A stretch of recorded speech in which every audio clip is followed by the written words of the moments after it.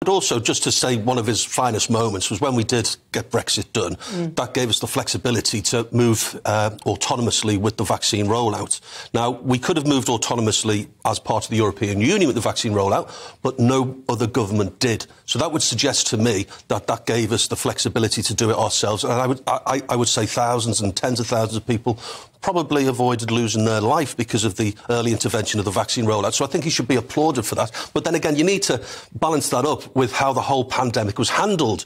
But I would be fair to them to say, look, no one expected this. No one knew about this. No one could see it coming. So everybody was having to deal with it instantaneously. So I think the vaccine rollout was a massive success. If you compare it as well to the other countries as well, most people did. I mean, most of them messed up and didn't know how to handle it. It wasn't an easy thing to deal with. And I'm not convinced that Keir Starmer would have done a better job.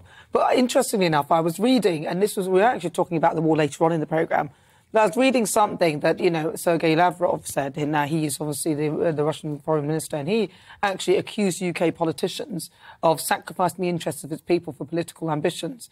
And I actually think that, I don't really agree with any of the Russian regime at all, but that one comment there, I think that is true, because if you look at the way they're arguing over this, arguing over that, they wouldn't let over Beergate, Partygate, all this nonsense, whilst literally the world is collapsing around them, and they're still focusing so heavily on those things. So it's interesting. But it just shows the importance of Boris Johnson in this relationship, because Sergei Lavrov, I think is his name, he's the foreign minister, the real sort of pub doorman. The Russian geezer.